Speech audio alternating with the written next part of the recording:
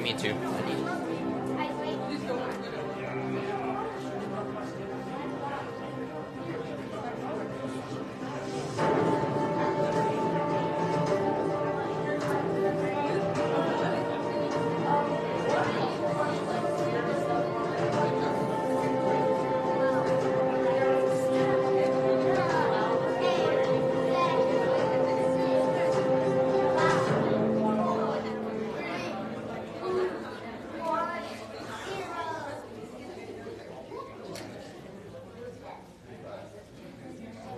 Good morning. Welcome to Foundation Church. I'm trying not to move the musician's mic stand here, so I guess I'll bend at the knees. But welcome. We're so glad you guys are here worshiping with us, and just wanted to run a quick couple of announcements this morning. The first one, I have to just say it to everybody, but we got some new Foundation Church t-shirts this week. So if you are new here or you haven't gotten one because we were out last week, or in the last couple of weeks, at the table in the back, we've got some t-shirts. They're all adult sizes, but we'd love for you to take one and have that be our gift to you, and just welcome you to Foundation Church and let you rock this scripture that God, Jesus is our only foundation, and just wear that around town. It's a good conversation starter, all right? Why are you wearing that? Who's Jesus? I'd love to tell you about him. Let's sit down. Anyway, a couple quick announcements if you'd like to connect with Foundation Church, get more information. You got a prayer request, you want to sit down and talk to Pastor, which is me, here is the phone number that you can text. Nathan, there we go. If you could text to 808-460-6564 and just put the words connect in that text block there, and it'll send you a response that you can fill out and send back, and we will contact you as soon as possible. We want to... Again, that's anything you want to know about us. You got any questions, you got any prayer requests, just send connect to that phone number. Also, if you'd like to give online to Foundation Church, you can do that to that same phone number. Just text the word giving to 808-460-6564. And after Dave announced this last week and kind of made fun of my Hawaiian phone number, I got to explain it a little bit. We use two different texting apps that are nationwide church-built apps, and they don't have a phone number for Alaska. I don't know what's up with that. But they have one for Hawaii, so I said, if I can't be in Alaska in January, where would I rather be? Hawaii. So we got a Hawaiian phone number. So text that number, and we will get in contact with you. Next, youth. On Wednesday night at 6:30, we're meeting right here, and we started a new study this past Wednesday night. We are going through a study called Fully Devoted. It's in the Bible app so that we can work along all week together through it and sharpen one another and keep each other accountable.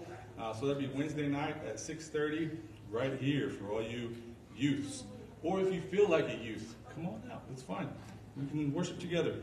And then lastly, tonight at 5:45, we're going to start meeting again as our launch team core group together. We haven't met since we started here in November. We took a little break. But now we're going to ramp that back up. And so if you weren't a part of that initial core team, but you feel like Foundation Church is a place where you want to plug in and serve and be a part of and help us build outward as we prepare to launch in April, man, you can come be a part of that tonight at 5:45. Dr. Jim Hamilton is going to come tonight and give us a good word and some encouragement as far as church planting and what that looks like. So that'll be tonight at 5:45. That'll be right here. Mall closes at 6, so if you come in after 6, you got to come in the back door. But 5:45, we'll meet right here, and then we'll exit out the back door when it's over. So yeah, with that being said, let me pray for us, and then we'll get our worship started. And then I'll sit down because Daniel Mahr is preaching today. So we got to let our elder do his work and bring God's word today. So let's pray. Father, we thank you for your goodness. We thank you for your mercy. We thank you for this space that you've given us in the mall to where we can glorify you, worship you, and just proclaim your word. And we're so thankful for you, for your son Jesus, and for your Holy Spirit. God, we pray that your Holy Spirit would just come in today and join with us and meet with us and ignite our hearts aflame for your love and for your goodness. And as we sing these words, Lord, don't just let them be words on a screen and words out of our mouths, but let them be shouts of praise to you because you are worthy of our greatest praise. We thank you, Father. We say it all in Jesus' name. All God's people said, amen. All right, let's stand if you feel like standing. Good morning. It's good to see all of you here this morning. And I just want to, so this morning we're starting out our worship set list with My Lighthouse. Anybody familiar with that song? It is Jonathan's favorite song, which is why he's up here this morning. And so I wanted to invite any kiddos, or actually really any of you. Sam, I know you love this song, right? So if you want to come to the front, if you want to come stand on the stage, you want to come sing with us, please do so. Because I know this is one of the songs we've often sang, and it's fine. And so, yes, Deacon, come on. And we're going to sing this song this morning. In my wrestling, in my doubts, in my failures, you walk out. Your great love will lead me through. You are the peace in my troubled sea. Oh, you are the peace in my troubled sea.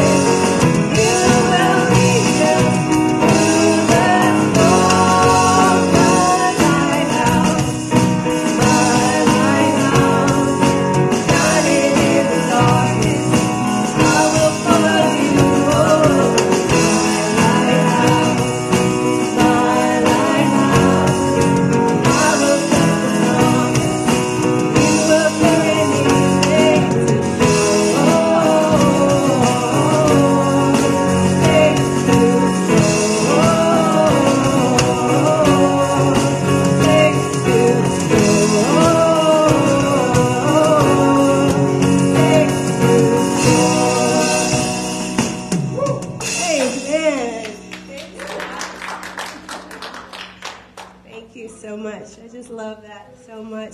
You know, these kids are our future.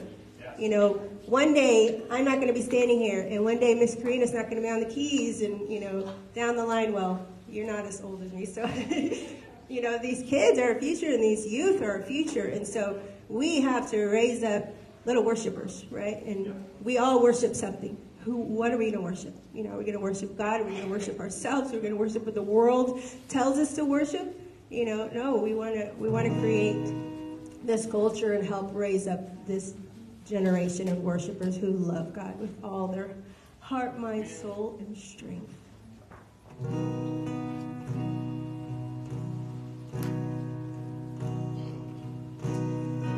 There is no other so sure and steady. My hope is held in your hands.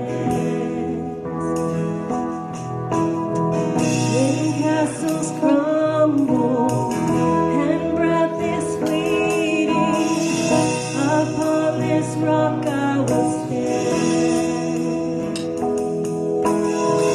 Upon this rock I will stand.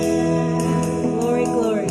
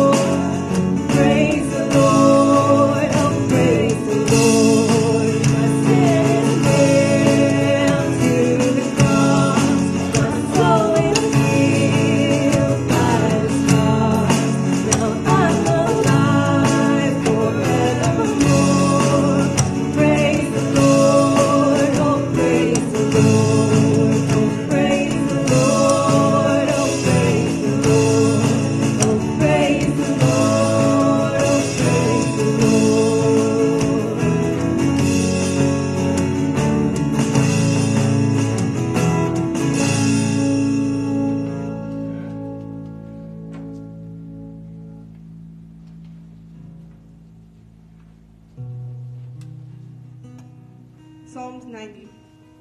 Lord, you have been our refuge in every generation. Before the mountains were born, before you gave birth to the earth and the world, from eternity to eternity, you are God. You return mankind to the dust, saying, "Return, descendants of Adam." For in your sight 1,000 years are like yesterday that passes by, like a few hours of the night. You end their lives, they sleep.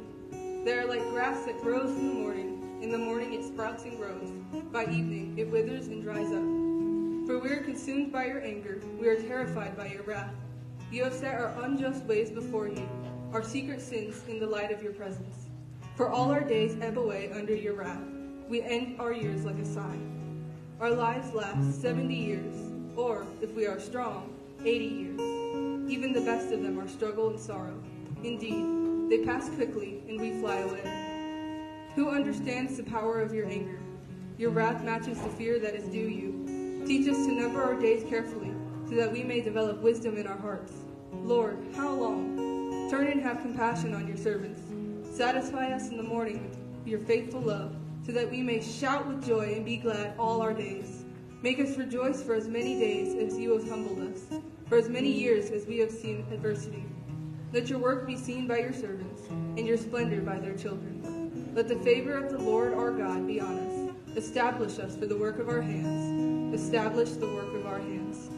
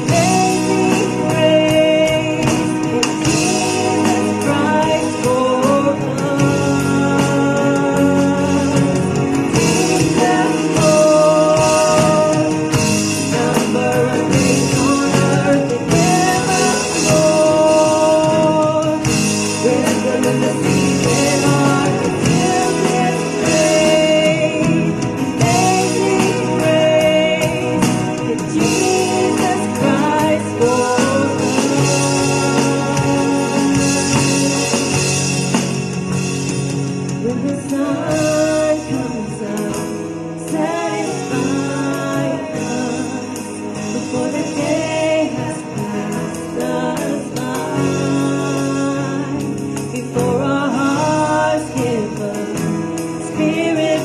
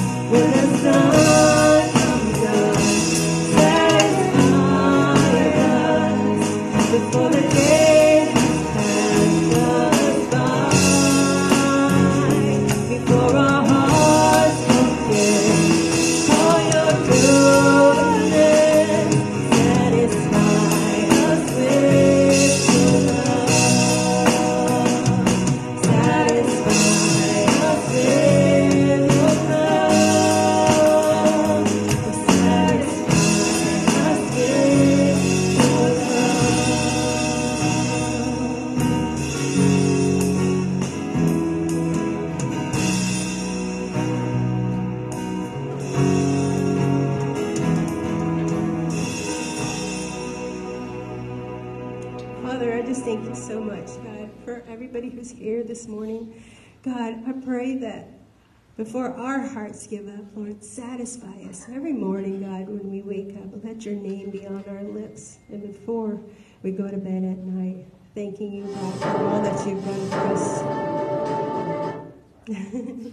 We thank you, Father, for this time. We thank you for our brother in Christ, Daniel, who's going to bring the message this morning. We love you, and we give praise to you. And it's in Jesus' name we pray. Amen.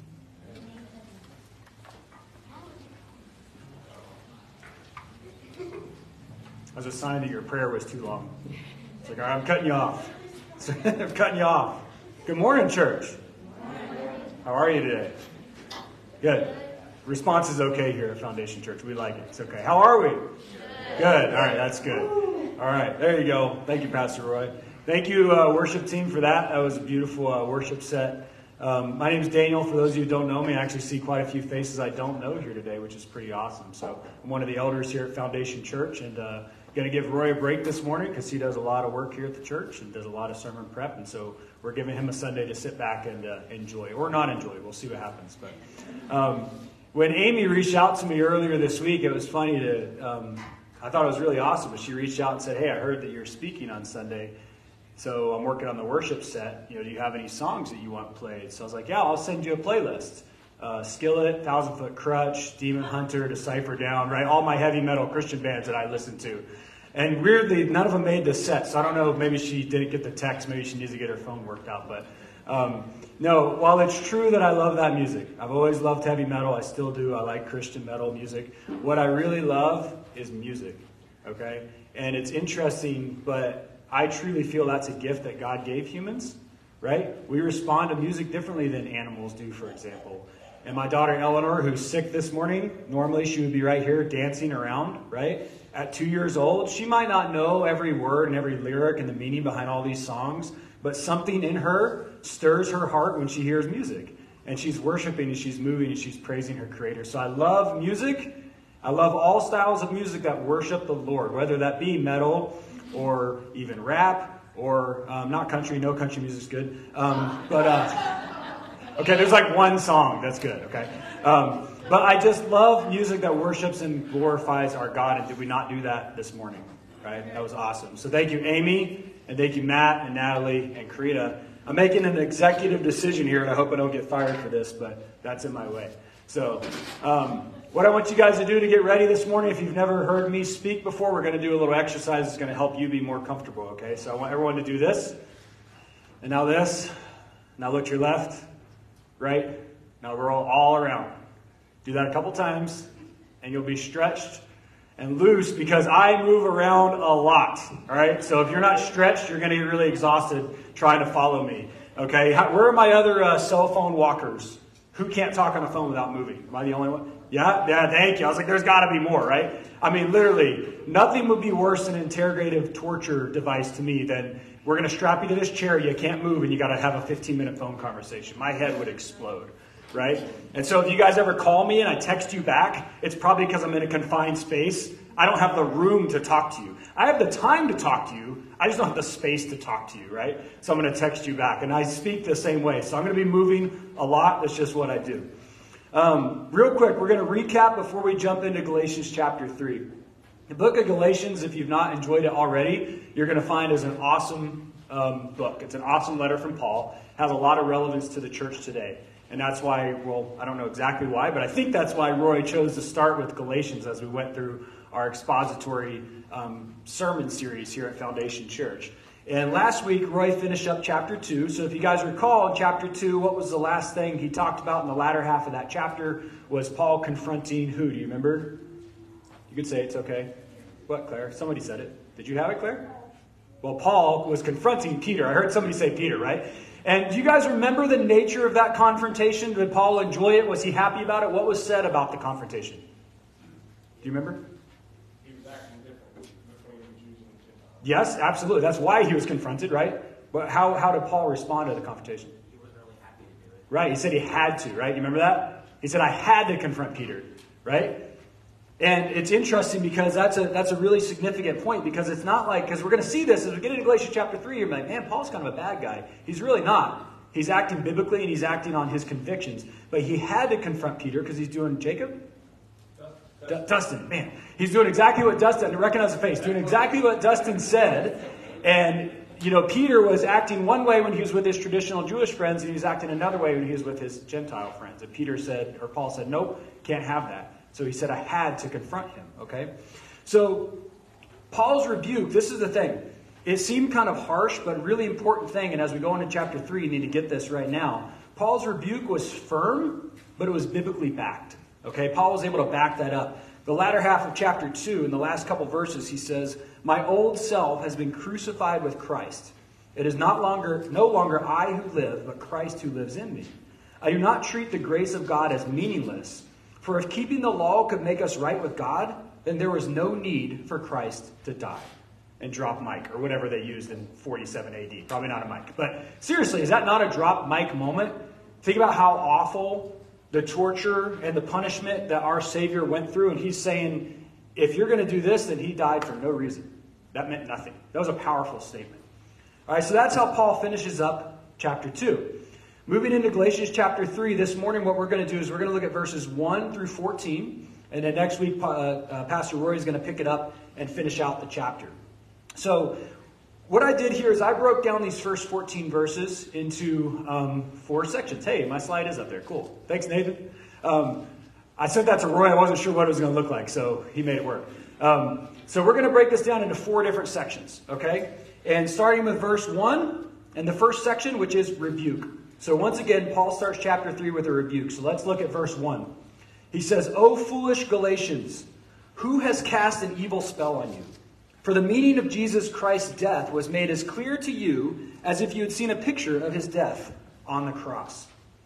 So let's think about that statement for a second. We read that and we're like, oh, okay, yeah, whatever. Oh, foolish Galatians. That's a powerful statement. The Apostle Paul is literally starting chapter 3 saying, you guys are acting like a bunch of idiots. That's what he's saying. It sounds harsh, but let's think about it for a second, okay? Because I'm using the NLT today, so if you want to follow the same version I'm following, I prefer the NLT, the New Living Translation. Some of your translations, though, actually use the word stupid or senseless Galatians. And the word foolish that he uses here, the word that foolish that Paul is using, is the Greek word antios, which means unintelligible or unwise. Now let's think about that for a second. There's a difference between unintelligible and unintelligent. Okay? Unintelligible is literally a misunderstanding. Okay? So what Paul is saying here is, you guys are being so silly I can't even comprehend you. Right? Or in our modern English language, what we might say is this: I can't even fathom that thought. Have you ever heard that? Right? Have you ever been in an argument? I'm not suggesting anybody here argues with their spouse. I certainly never have. But in a strictly hypothetical scenario, if you were to argue with your spouse, could you get in a scenario where you're like, I can't even fathom what you're saying? It's not sinking in, right? That's what Paul was saying to the Galatians here. This is so silly, so off the wall, doesn't even make any sense to me. I don't have a response to this. And then he continues in verse 1 asking if somebody puts a spell on them. Okay, so this word spell is the Greek word baskiano, which means to be bewitched by evil. So why do you think he threw that in there? I think it's because he's making another point. He's saying, this is so off the wall. Are you crazy? Is something wrong with you? Right? That's what he's saying. Again, in modern day English, right? If someone's talking to me and they're saying something way off the wall, and they're like, are you high right now? Right? That's how that would translate today, right? Are you on medication? Something's making you not think properly, right? And that's what Paul's saying here. Are you under some kind of spell? Because the things you're saying do not line up with what you know is true. So now we recognize the fact that Paul in chapter 3 starts out swinging, right? I mean, he comes out of the gate throwing punches here, does he not? So we got to ask ourselves, why is that? Is Paul just a bad guy? I mean, Amy, I'm trying to stay, I know the future stage is the tape, so I'm trying to practice, but man, I'm going to be walking on the floor because I'm trying. All right, so Paul comes out of the gate swinging, and we have to ask ourselves, why is he so upset? Is this guy just a bad guy? Has he just got anger issues? Does he need to go to anger management? What's the deal? So let's think about that for a second. Is he being harsh? we need to consider our audience for just a minute. And for this, we're going to go all the way back to when we started Galatians in mid-December. Okay? So we're going to ask the kids again. Roy did this last week. So how many kids, by physical age, not maturity age, how many kids, how about 12 and under, can tell me where was Paul from? Do you guys remember that? I'm pretty sure Jerusalem. No? Anybody else know? He's got it? Close. Tars, do you guys remember that one? Tarsus, Saul of Tarsus, right? You guys remember that one? It's coming back. We're going to ask you next week, okay? All right, so he's talking here in chapter 2. So this is Paul, the converted Paul. And here he's talking to this book he wrote to Galatians, this letter. Okay, it's important to note that he's talking to the Galatian churches, okay, plural. It's most widely accepted by biblical scholars that in this book, Paul is addressing about 5 churches in the southern region of Galatia that he planted on his first missionary journey. Okay, so that's very significant because what happens is after Paul plants these churches, they kind of went off the deep end. So now we have to consider what's Paul's role in this book. What's the purpose of his letter? And the purpose of his letter is correction and instruction. Right? This is not a, hey, how's it going, Dax? Good to see you, buddy, letter, right? This is not a, Jack, how's things going over there at the bike shop? No, this is a, hey, you guys are messing up and we need to talk about it. Okay? And the reason for that is Paul learns after he departed from planting these very churches that false teachers had moved into the churches and they're being pressured to still hold up the Mosaic law. So they were claiming heavily that circumcision was still required to be accepted by Christ. These people were claiming that there was a barrier between Jew and Greek, and only one race was still accepted by Christ. And then they were also taking and discrediting Paul. So they were going in and saying, hey, everything he told you, it's a lie. Don't listen to it. And Paul gets word of this, so he's like, I need to deal with that. Now, the interesting thing here for me is that I did quite a bit of research trying to nail down a date, and it's debated, but it seems pretty widely accepted that the letter to the Galatians was written about 1 to maybe 2 years after he planted those churches. So it didn't take them that long to kind of go off the rails, did it? So now that we realize what he's addressing here, let's put that in today's context. Let's think about Foundation Church for a minute. This church is a plant, is it not? Were we sitting on sheetrock buckets like a few months ago, right? It's been amazing to watch God work in this place. But this is a plant, okay? And it started with a vision and a tugging and a burden that God placed on Roy and Amy's hearts to plant this church, right? We're still shooting for our April. Is Easter in April? I think so. We're still shooting for our Easter public launch date to be officially open as a church, right, to the public. So let's say we get there, and let's say a year later, let's say summer of 24, right? Pastor Roy comes to me and says, you know what, it's time for us to go plant elsewhere. To which I would say, 1, you're dead to me, and 2, how can I help you? Right? Okay? Because we know that's going to happen, church, and I make that joke, but it's a beautiful thing. At the moment Roy and Amy say we're ready to go plant again, that's a good thing. It's going to be sad, but it's a good thing. But let's say that happens next summer, right? Summer of 24.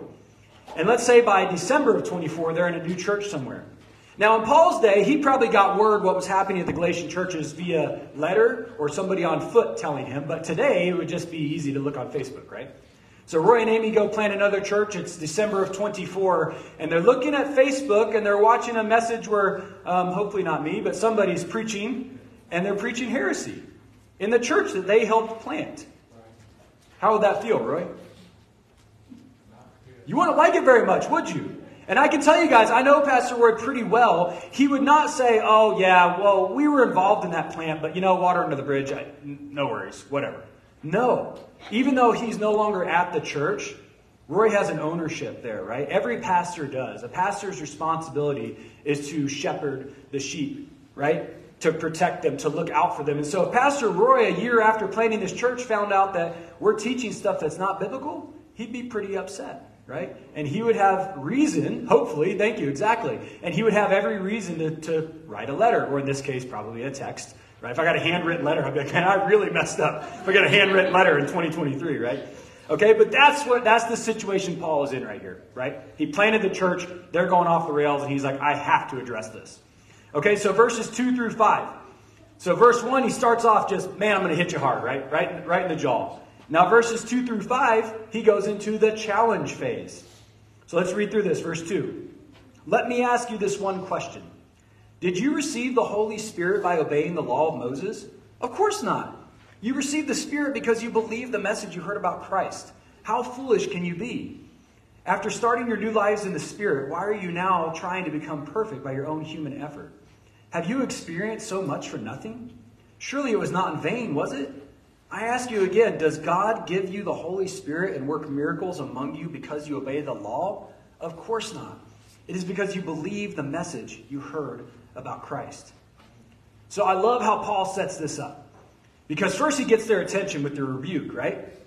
But then he goes in to explain himself on why he's so upset. He doesn't just land blast and then, all right, that's it. Let her close. No, now he's going to explain himself. In these first 5 verses, he makes a profound point that's important to all of us as believers. Okay, so what Paul is trying to instill here is that while yes, we are saved by grace, right? We are saved by faith in Christ. It does not stop there. We also live our lives through the gospel, right? The gospel is alive and living within us. So it's a process for salvation, the faith in Christ, but then it's a process for sanctification as well, right? The big word that says trying to become more Christ-like throughout our Christian walk, okay? So we don't just begin our Christian walk by faith and then grow our works or legalism, in this case the law. If these terms don't make sense, if these are the first time you've heard either one of these, I'll explain real quick. So the law, what they were getting hung up on was the old Jewish ways, if you will, that said you have to do things a certain way, that Christ died on a cross for, to remove that restriction, okay? And I use the word legalism because that's probably what more applies today in today's church, okay? It's not likely, I mean maybe, but it's not likely we're going to have somebody come into Foundation and say, I'm putting my foot down on this cultural circumcision practice they were talking about here. Or I'm going to say you can't walk a certain distance on Sunday. Right? We're probably not going to have somebody get caught up on that. But we could easily have somebody get caught up on legalism. And I grew up in a church in the South, churches. I grew up in an area called the Bible Belt. And churches were very legalistic there. So you had to go past 5 or 6 churches to get to your church. And sometimes your church shared a parking lot with the church across the street. There was that many churches. And this church would say you have to dress this way, and that church would say you have to dress this way, and that church would say you have to play this music, and that church would say no hats, no long hair, no pants, ladies, and all these different things that are not part of the gospel. Okay? So that's kind of what it looks like in today's age, and there was no place for it in the Galatian church, and there's no place for it in this church. So Paul is saying, remove it, get it out of the church, be done with it, period. It's not welcome here. Okay? He finishes by reiterating that fact that we're not only justified by the gospel, but we're sanctified through it as well. So now he moves into verse 6 through 9. The application phase, I call this. He hits them hard. He asks them a few clarifying questions in those last 5 verses, right? Which was cool, because now he's asking them questions to get them to realize what they're doing. Have you ever done that with your kids? Did that make any sense, what you just did? Right? That's what he's doing. He's getting them, he's trying to get their brain thinking, right? Well, now he moves into making it practical to that church. And this is really cool what he does right here in verses 6 through 9. Let's read this together. In the same way, Abraham believed God, and God counted him as righteous because of his faith. The real children of Abraham, then, are those who put their faith in God. What's more, the scriptures look forward to this time when God would declare the Gentiles to be righteous because of their faith. God proclaimed this good news to Abraham long ago when he said, all nations will be blessed through you. So all who put their faith in Christ share the same blessing Abraham received because, not because of his heritage or his culture, because of what? Say it with me. His faith, right? The point Paul is trying to hammer home. So look back at verse 6 here. Is that still up there? If you go back to verse 6, Nathan, please. Notice that Paul uses Abraham here. And we have to ask ourselves why. Let's think about that for a second because it's pretty crafty. Most of the issues that were coming up in the Galatian church here were coming from what we'll call old school Jews, right? So they were trying to stick to the old traditions, the old culture, okay? Now in the Jewish faith, just like in our faith, Abraham is a very important character. He's a key player, okay? And he's highly revered and respected. Yet Abraham had faith in who? Say it loud. We're going to get there. Somebody said it quiet. Say it loud. Abraham had faith in God. Thank you. Okay? So what Paul's doing here is it's pretty awesome. He's taking somebody that they hold in reverence, the very people that are causing these problems. He's taking somebody that they respect and say, hey, I'm not making this up. The very person that you have this utmost respect for is doing exactly what I'm telling you to do. And he's placing his faith in God, right? Check out verse 7 through 9. The Jews also considered themselves the true children of Abraham. So that's how they saw themselves. They saw themselves as the actual or the real descendants. Okay? But Paul's trying to make the point that, I'm sorry guys, but you kind of got that part wrong too, because go back one, Nathan. The real children of Abraham then are those who put their faith in God. So he's like, whoops, you missed that one too, guys. Sorry. And I love how he starts verse 8, Nathan. What's more? Because what he's saying here is, oh, and another thing, right? Is that not what he's saying? Go back to the hypothetical argument that you would never have with your spouse, right? And you get on a hypothetical roll and you're like, and one more thing, right? And that's what Paul's saying right here. He's like, by the way, here's one other thing that you missed. The scriptures looked forward to this time. We would call that a prophecy. Thank you. I heard it from over here. The scriptures looked forward to this time when God would make the Gentiles right in his sight because of their faith. So I love that when he's like, and one more thing. Let me throw this one at you. And now let's look at verse 9. Paul's explaining that this precious claim the Jews were holding on to, that they were the true children of Abraham and have this blessing, they have it misunderstood. Because all who place their faith in the God of Abraham share Abraham's blessing. Right? Big difference. Right? Big difference. All right, the last 4 verses. Paul moves into what I call the clarification stage.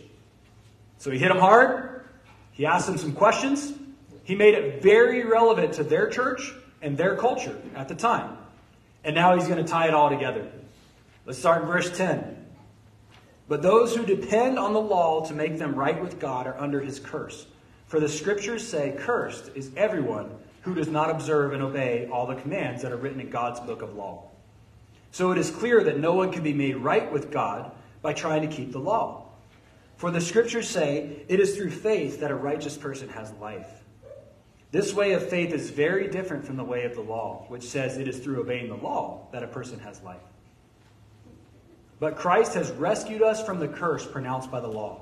When he was hung on the cross, he took upon himself the curse for our wrongdoings. For it is written in the scriptures, cursed is everyone who is hung on a tree. Through Christ Jesus, God has blessed the Gentiles with the same blessing, Jews, the same blessing he promised to Abraham, so that we who are believers might receive the promised Holy Spirit through faith. Paul's doing something awesome here. If he wasn't doing this, I don't think we'd be reading about Paul, because I think he'd be out of context. But what he's doing here is he's quoting Scripture, right? We're not going to go turn to it, but when he says back in verse 10, Nathan, sorry, I know I'm making you click around, buddy. You're doing great. You're killing it. You're killing it. All right, when he says, cursed is everyone who does not observe and obey the commandments that are written in God's book, he's quoting Deuteronomy right there, okay? And it's awesome because he's bringing that up to point out the fact that the law was a curse. The law was a tool to point us towards God, to show us that we need a Savior, to prove that we cannot uphold it. It's impossible. Nobody's going to uphold the law and not sin, right? No, not one. Remember that verse? Okay, we can't do it. Only Christ lived the sinless life, and then he made that atonement for us when he hung on the cross and got rid of that curse. So what's interesting here, and the reason I say it's so cool that Paul's doing this, is he's like, I'm not pulling this out of nowhere, man. This is in the scriptures, right? Here it is. Now, think about this. The Galatians are reading this letter, right? They're sitting in their chair, if they're like me, pacing back and forth, and they're reading this letter for the first time, okay? But Paul's doing exactly what we're doing today, right? He's preaching to them. And he's quoting scripture to do it. We're just now using this letter. We skipped a few generations, right? But that's what he's doing to prove to them that, hey, I'm not making this up. Look, guys, it's right here. The very word that you believe says it. Verse 11 through 13, if you can throw those up there, Nathan. Again, quoting Deuteronomy. But now he jumps in and he's quoting Habakkuk and Leviticus. Paul's reaffirming what the law was and how it differs through faith in Christ. He's not denying it existed. He's not trying to twist it, but he's saying you misunderstood the purpose and you greatly misunderstood what Christ did for you on the cross. You really messed that one up, guys. That's what he's saying here. Verse 14. Paul's now looking at this mixed crowd of Jew and Gentile. And again, he's wrapping it all up to say, you guys are 100% equal in faith through Christ. Period. Drop the act. End of discussion. Can we start acting like a church now? Right? That's what he's saying. You guys are equal. Drop it. It's time to be a body of believers. And then let's do this thing. Okay? So, we'll close up with this for a few minutes.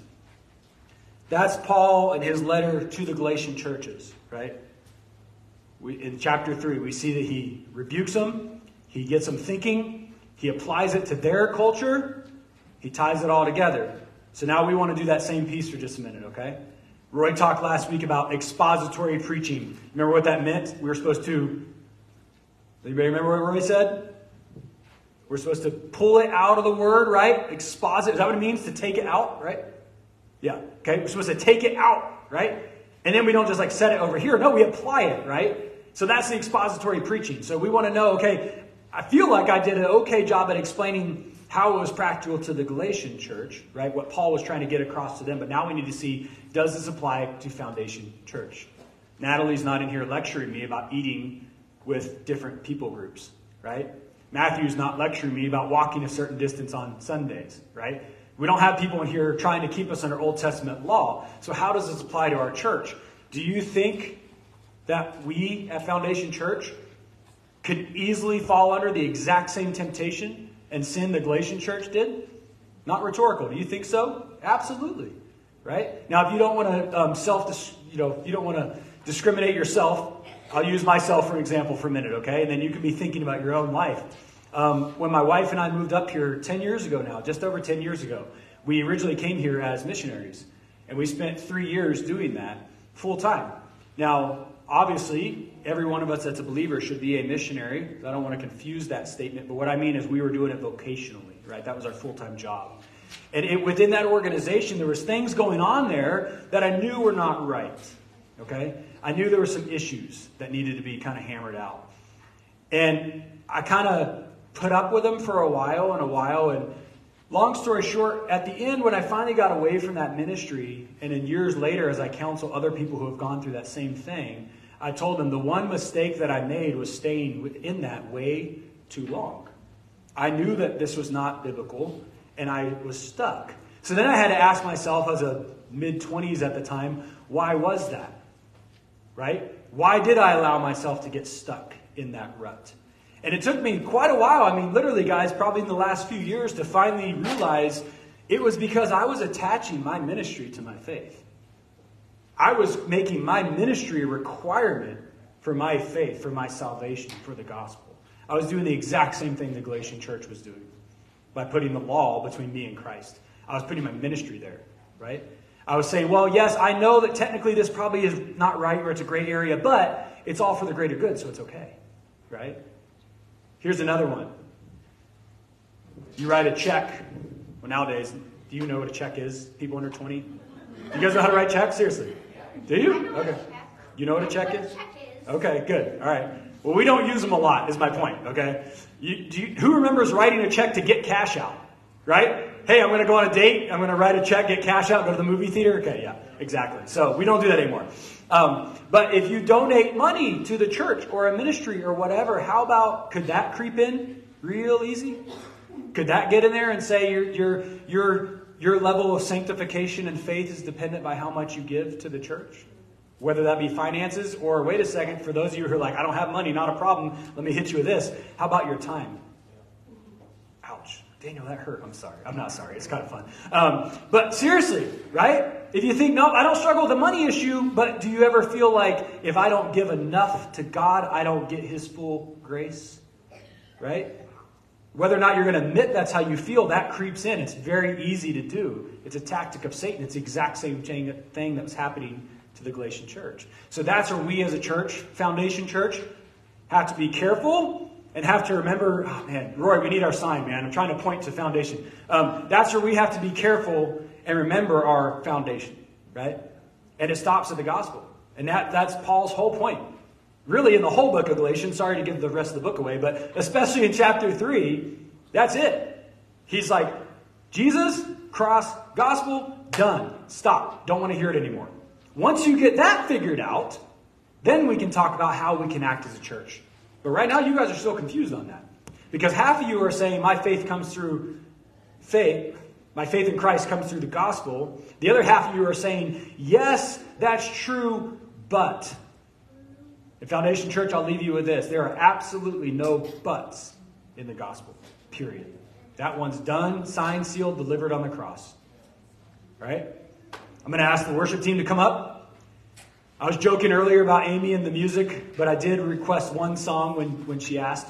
And thinking about this passage that we're going to talk about, which is all about it's Christ.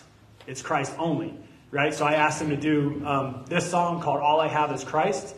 It's an awesome one. I've played it with them many times. So as we go through this next song, I want you to think about that in your own life. And those of you that are here, some of you are visiting. That's awesome. I'm so glad you're here today. I'd love to meet you. Afterwards, I'll kind of hang out in the back. But for those of you that are part of the core group here at Foundation, we're building this church from the ground up. As we play this last song, I want you to really think about us as a church and you individually within this church. Right? Because if myself and Roy as elders in this church are not very clear on the gospel, period, this church absolutely will be a failure. This church will absolutely fail. We have to be firm right there, right? That's the foundation. And so it's so easy for these little things to creep in, guys, whether it be money or time or family or other ministries. It's easy for it to creep in and all of a sudden become some sort of like qualification for the gospel. But remember when Paul found that out, he's like, guys, you got this all wrong. Stop and turn your eyes back towards Christ. All right, let's do it. All I have in Christ. Thank you, guys. Thanks, brother.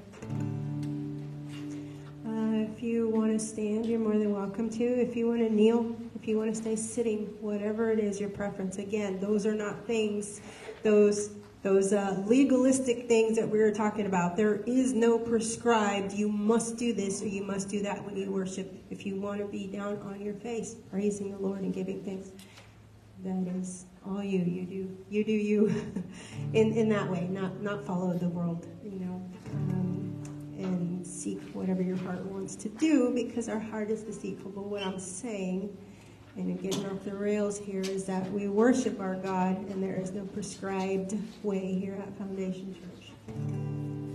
I once was lost in darkest night, yet thought I knew the way, the sin that promised joy and life had led me to the grave. I had no hope that you would own a rebel to your will, and if you had not loved me first, I